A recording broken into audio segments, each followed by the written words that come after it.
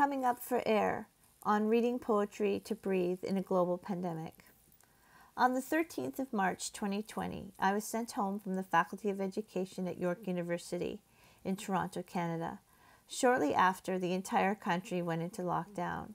For months, the news had been warning about a mysterious and potentially deadly illness circulating across the globe, resembling the common cold of our childhood. The virus was reported to attack the lungs and literally suck out the air out of the people it struck. A secularly raised daughter of yoga and mantra practicing Hindus, I was schooled from a young age on the importance of breathing, the necessity of breath. Breath, I was taught, is critical to well-being, to health, and to the mind, caretaker of the body. As the thought of breath grips the world, as climate change, racial injustice, and a global pandemic converge to suck oxygen, the life force, out of the earth, I find it strange that many scholars are speaking about anything but. This paper will deliberate these educational thoughts and insights on breath. The idea of breath seems to elude many educational scholars, submerged in the world of research, of methods and proof, triangulation and pattern analysis. My own feeling is that none of this means that much if one can't breathe, or if one is preventing others from doing so. In her time, in the wake of the Vietnam War, Maxine Greene made a similar argument, ironically drawing upon Camus' novel The Plague to do so. She said, "I am suggesting that young people be empowered to ponder new possibilities, alternatives to destruction and war. They must be enabled to speak with their own voices, tell their own stories, and yes, to love the world. I shall turn to Albert Camus because his words are so very spare and pure. Camus wrote, 'The task is endless, it's true, but we are here to pursue it. We have not overcome our condition, and yet we know it better. We know that we live in contradiction, but we also know that we must refuse this contradiction and do what is needed to reduce it. Our task is to find the few principles that will calm the infinite anguish of free souls. We must mend what has been torn apart, make justice imaginable again in a world so obviously unjust, give happiness and meaning once more to peoples poisoned by the misery of this century. Naturally, it is a superhuman task, but superhuman is the term for tasks men take a long time to accomplish. That's all. Let us know our aims then, holding fast to the mind, even if force puts on a thoughtful or a comfortable face in order to seduce us. The first thing is not to despair. To not despair is also to take a deep breath and think. My work during this time of trying not to despair is also a work of thinking. I have understood deeply that knowledge that is significant to our existence is the kind that carries the breath of all living things. Even though this has been the most unthinkable time of my life, I am also not surprised. I have argued for the last 3 decades that cognitive, instrumental, and formulaic literacies of reading and learning have given way to limited, diminished, and depressed interpretive capacities in engaging ourselves, others, and the world. In my book, Literacy of the Other, I make a case to rethink literacy as key to a person's subject formation and capacities to make meaning of the world and others. To be made recognizable to others, I write, children must express their need in intelligible form to another who lovingly accepts and carefully returns their faltering symbolic constructions. To really hear children, I further find, requires the capacity for poetry, for engaging language through its affective forms as well as its symbolic ones. As a result, and as we can see today, the global citizenry shows increasing apathy towards each other's social and political conditions. I attribute this rise as much to the decline in critical and sympathetic reading capacities of citizens as it is a feature of a resurgence of white supremacy, returning us to archaic colonial mindsets.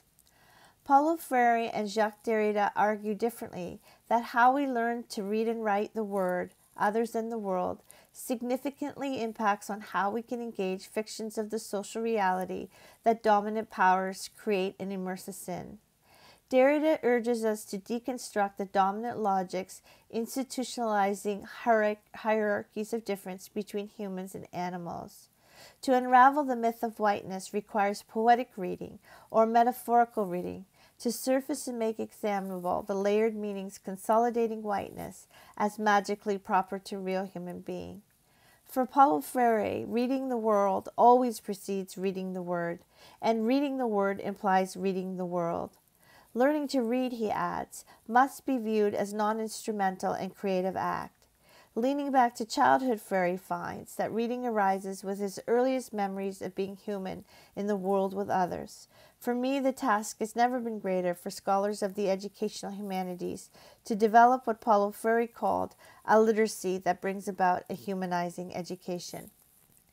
As with Freire, I too find that literacy engages the poetic in an infant's speech as the first conditions of our life. Freire falls to childhood memories of learning to read and recapture affective intensities of learning to read. In my work, I go a little bit further back than childhood to unconscious infancy to reclaim poetry as our first language. Poetry is the language that animates our very animal beginnings. The baby's first breath takes the shape of the O, which is the last shape the human mouth makes before it dies. The affect imprinted in words and unconsciously transferred in reading that make communication hard, that make my ways of speaking and being different than yours, require poetic reading. With the death of his daughter Sophie, Freud found himself inconsolable and without inner resources to make sense of her senseless death.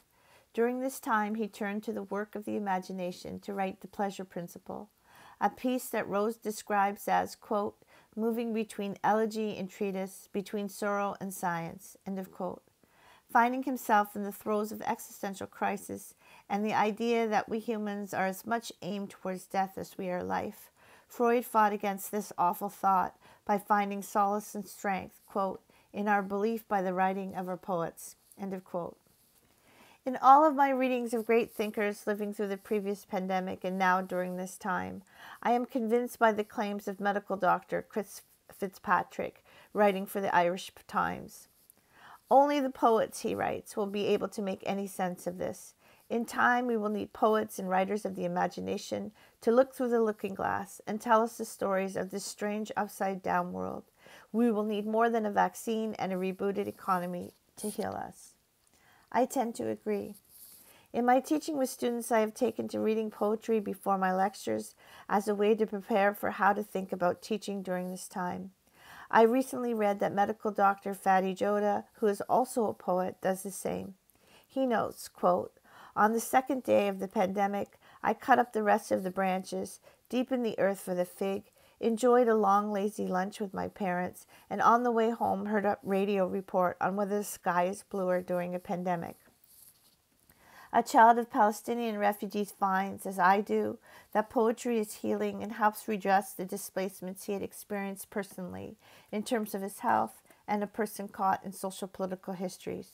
Quote, being a poet and a writer and hopefully a better listener, I have learned to use the language of faith or hope or support or terseness sometimes to communicate with my patients better. End of quote. Many of the poets, writers, thinkers ushering in modernism were struck down by the flu. T.S. Eliot claimed his bout with the flu and that of his wife Marie altered his mind forever. He wrote The Wasteland after it was over. It is a poem featuring Marie and a wasteland of despair that also turned in the end to breath, sung in the Hindu mantras of my childhood dreams. These fragments I have shored against my ruin. Why then I'll fit you. Hieronymus mad again. Data Dayadvadam Damyata Shanti Shanti Shanti. And now when I read the lines, April is the cruelest month, I too understand the poem differently, with its images of death and dying, or a world in complete lockdown that made no sense. He who is living is dead. We who are living are now dying.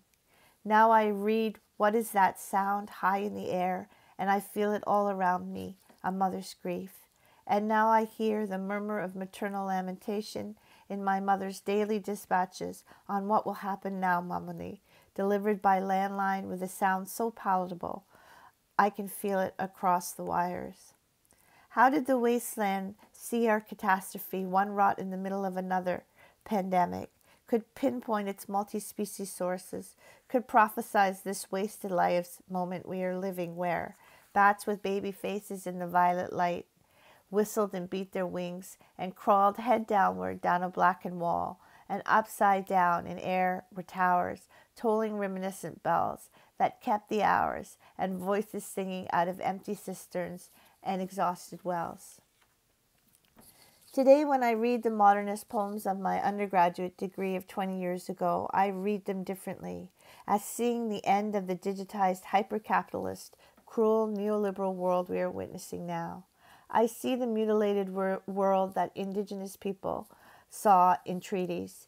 Cree Chief Mismwaksa, Big Bear, felt that Treaty 6 would destroy his people's way of life and place. He refused to sign for 7 years after it was made in 1876. He refused to sign because he knew that modernism was consigning him and his people and the land to what amounted to, quote, a noose around the neck. He knew that the colonialist and white man's view of land as property to conquer and capitalize on would eventually suck the air out of the trees, taking down a whole people and a pre-modern, postmodern way of life to which we may, I think we will, have no choice to return, and some of us gladly. The wasteland makes sense to me now as I learn that both Eliot and his wife were afflicted with the flu, and that he wrote about and through it. Now I feel he saw the doom of humankind in the hollow man humanity that the capitalist age would wreak. Virginia Woolf was also stricken with the Spanish flu, and like a woman, a feminist, she set her sights on the body's pain, in our inability to conceive of the personal and collective meanings that illness signaled to us. In her essay on being ill, she opens with a majestic and poetic invocation to illness, describing our difficulties in coming to terms without having a language to speak of illness when we are caught in its throes. She writes, quote, considering how common illness is, how tremendous the spiritual change it brings, how astonishing when the lights of health go down, the undiscovered countries that are then disclosed, what wastes and deserts of the soul a slight attack of influenza brings to light, what precipices and lawns sprinkled with bright flowers a little rise of temperature reveals, what ancient and obdurate oaks are uprooted in us in the act of sickness, how we go down into the pit of death and feel the waters of annihilation close above our heads, and wake thinking to find ourselves in the presence of the angels and the harpers when we have a tooth out, and come to the surface in the dentist's armchair, and confuse his rinse the mouth, with the greeting of the deity stooping from the floor of heaven to welcome us. When we think of this and infinitely more, as we are so frequently forced to think of it, becomes strange indeed that illness has not taken its place with love, battle, and jealousy among the prime themes of literature. In On Being Ill, Woolf finds that literature has no time for the childishness of illness, nor does social commentary. Our language, which is even more so now, she writes, is too impoverished to deal with the harsh realities of illness. For this, she argues, as I am too arguing, we need to turn to the poets, because in illness, words, like Tagore's potions, possess a mystic quality. We grasp what is beyond their surface meaning, gather instinctively this and that and the other, a sound, a color, here a stress, there a pause, when the poet, knowing words too meager in comparison with ideas, has strewn about his page to evoke, when collected a state of mind which neither words can express nor reason can explain. Incomprehensibility has an enormous power of us in illness, more legitimately, perhaps, than the upright will allow. End of quote. How we learn to speak about the virus after it is over will be important to the future of the multi-species. I will make the case for speaking about the continuation of our kind under the threat of extinction for more than just a virus in terms of breath. In Sanskrit, breath means prana, meaning life force, the principle by which all inanimate and animate things are made vital. In Hinduism, there are whole doctrines reserved for breathing, based on an old Sanskrit proverb, for breath is life, and if you breathe well, you will live long on earth. Om is the symbol of breath. Namaste means I acknowledge the breath in you. In this time, I have fallen back on the mantras of my childhood. inexplicably chanting Om Vu Vua Swaha as the way to breathe when I felt gripped by symptomology in the early days, wiping down groceries, washing my hands until the skin on my fingers bled, avoiding all humans at all costs, even outdoors. I read Ilya Kaminsky's Deaf Republic, a poetics of witness, that resounds breath in the silence and grief of a village struck down by a body politic with deafness, a refusal to hear the violence the social continues to ring out on a people. Observe this moment, Kaminsky writes, how it convulses. Snow falls, and the dogs run into the streets like medics. 14 of us watch. Sonia kisses his forehead. Her should a hole torn in the sky. It shimmers the park benches, porch lights. We see in Sonia's open mouth the nakedness of a whole nation. I see the breath held in each of us in the world resound in the child's breath snuffed out in Sonia's grief-stricken mouth. I feel our collective breath heave out of the body of every intubated person lying prone and gasping for air on stretchers across the globe in every city I can and cannot imagine. The thought of not being able to breathe mobilized me in those early days. I could hear the thought of losing it, beseeching all of us to stop and think about every breath we anxiously took. What we learned during the pandemic is that we, and especially those who presume to know, don't know a lot about the sickness plaguing our world. But when institutions crumbled, what remained was the land. The air was clearer, the animals came back, the children played outdoors, the land held us together. The mystic insight was fleeting. Soon the anti-maskers rose up to take over capitals and parliaments, acting out their distrust with public health and science that had been steadily discounted by populists and strongmen. Preaching the doctrine of herd immunity, reducing elderly life to Darwinian roulette, using children as a reason not to stay home. Privileged segments of society, upset about their nail appointments and their hair coiffure, rioted en masse. The temporarily stricken big businesses rolled out their disaster capitalizing plans. As we watched family against family, group against group engage in collective acting out, I wondered what would it take for the hatred to end? What would it take to value human life as a social good in of itself? What would it take for the breath in each of us to be held with the highest regard we can muster up, each for the other? During the summer of the pandemic and our global hypochondria, the words "I cannot breathe," writing Jericho Brown's bullet points, rang through my mind during the assassination of George Floyd. I will not shoot myself. I will not shoot myself. I will not hang myself. Reading the poem again leaves one gasping for air, as another poet, Hiro Kanagawa, notices and tweets. Quote, hearing Pulitzer Prize winning poet Jericho Brown read his poem Bullet Points was one of those experiences so powerful the silence rings in your ears for long moments afterwards, and then you take a deep breath because you realize you forgot to breathe. End of quote. In Brown's poem, all the converges of unconscious personal social history overwhelm in the way that Du Bois had written about racial injustice during a pandemic in a century, in another time of great physical and social disease. I remember James Baldwin remarking to Robert Cole that when racial injustice finally got to him, when the sickness hit the core of his being, he needed to leave America for good, or at least for a while. Quote, I had to leave. I needed to be in a place where I could breathe and not feel someone's hand on my throat. A lot of young Americans, white or black, rich or poor, have wanted to get away as a means of getting closer to themselves. For me, France was the beginning of a writing life. I wrote Go Tell It on the Mountain there. It was there I began the struggle with words. To learn to breathe is to struggle with words, which is the work of poetry. When ripped apart by thoughts of our own demise, the way racialized people, marked people have known from an early age and for all their life. The comparisons are unfair, as the violence of intentional and brutal police violence against black men is unequal to that of a pandemic randomly striking the unsuspecting down. But the latter ought to enlarge in our capacities to condemn the former. We ought to know where our implication lies, as W.E.B. Du Bois also observed, in the acts that would have us preserve ourselves over the lives of others. It is deadening to continue to have to insist that this white way is harmful to all on the planet, like Chief Big Bear knew its poison would eventually suck the air out of everything. It is important for each of us to know our part in contributing to a human history of death and demise, if the path is not altered soon.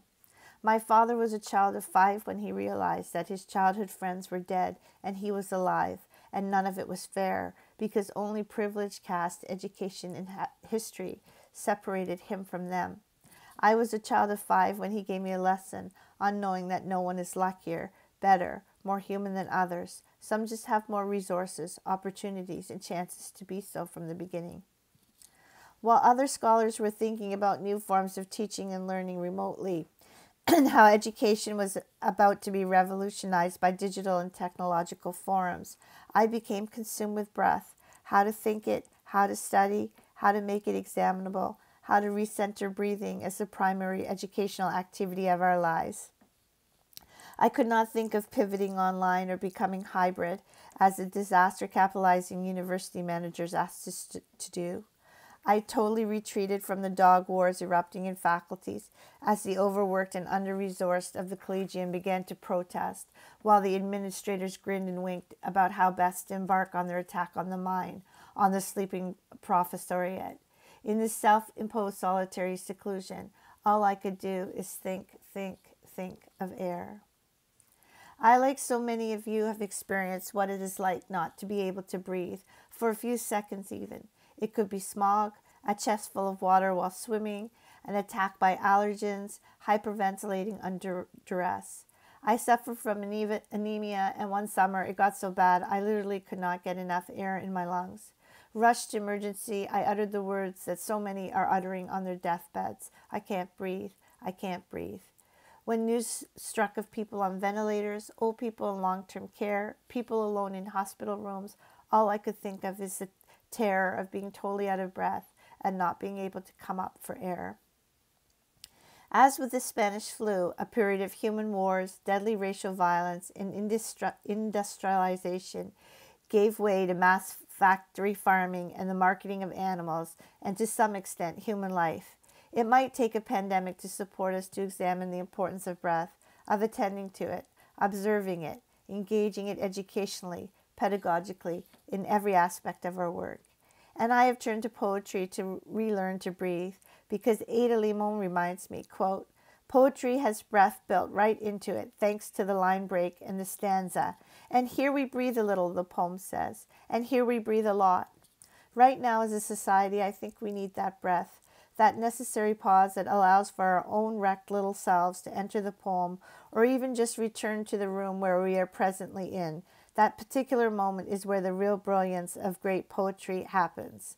Stephen Colbert, Limon continues, in a recent Colbert report said, "Folks, I've said it before. I love breathing. I could do it all day long." And he's right, or rather the joke is right. Because we do it naturally to survive, we forget the importance of a deeper breath, a quieter second. It's easy to forget the importance of just being here in the world, noticing something, being grateful of something, acknowledging the pain of something. Throughout our sorry modern history of human violence, it is stirring words, usually of a single person, that remind us of who we are deep down inside, fragile, failed, vulnerable creatures we feel ourselves to be. The literary and creative arts, I argue, through all my work, can teach us to imagine new visions and vocabularies of felt existence. It teaches us we can and must adapt to what the earth is telling us.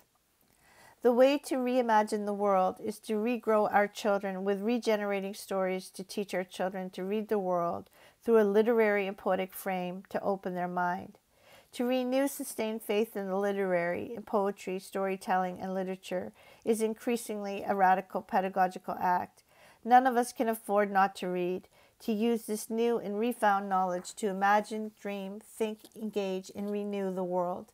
We need a deeply affecting education that sustains us to refine, to retell our humanity, and we need it now. I leave the last word to Jericho Brown, whose poetry I urge you to read, dear graduate students, as it carries me through this time. The poems he offers is one I made my son recite as he grew more and more agitated with thoughts of never being able to return back to all the world holds for him. I urged him to look outward, think outward, to imagine that big, wild, populated world that he so desperately wants to be in. For me, an enlarged imagination is a changed mind. It is to realize one is not alone in fighting the things poisoning our air, social hatred, viruses, the smog, pollutions, toxics, killing each other and the land. It is, in a way, to enlarge the imagination is to lose some things like a killing capitalism and its deadly, infectious whiteness that can no longer hold, and to reopen others to elemental ones like air, sunshine, water, sharing, and friendship. And I think poetry can teach us this even as it purports us to teach nothing, which to me is the most powerful pedagogy we can experience. So I leave you with two words that have gotten me through the most imaginable times of my life, as rewritten by the poet Jericho Brown. Say thank you, say I'm sorry.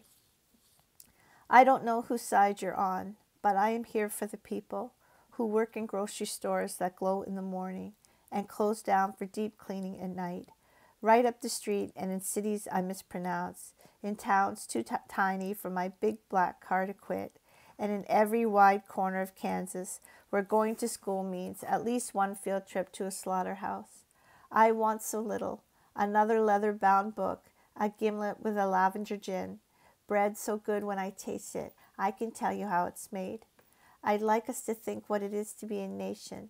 I'm in a mood about America. Today I have PTSD about the Lord. God save the people who work in grocery stores. They know a bit of glamour is a lot of glamour. They know how much it costs for the eldest of us to eat. Save my loves and not my sentences. Before I see them, I draw a mole near my left dimple.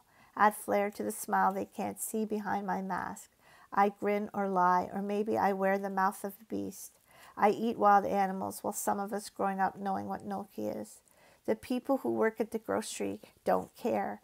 They say thank you. They say sorry. We don't sell motor oil anymore, with a grief so thick you could touch it. Go on, touch it. It is early. It is late. They have washed their hands. They have washed their hands for you, and they take the bus home. When we emerge from the pandemic, poet Dion Brand finds, we will have to reckon with the mess we have made of the shared world we live. Education, Toni Morrison insists, must be to refuse to continue to produce generation after generation of people trained to make expedient rather than humane ones. Another world is not only possible, Arundhati Roy poetically reminds me, not unlike my son. She is on her way. On a quiet day, I can hear her breathing. Our first word begins and ends with a poem. We need to relearn our elemental humanity. It's not too late. The first thing is to breathe.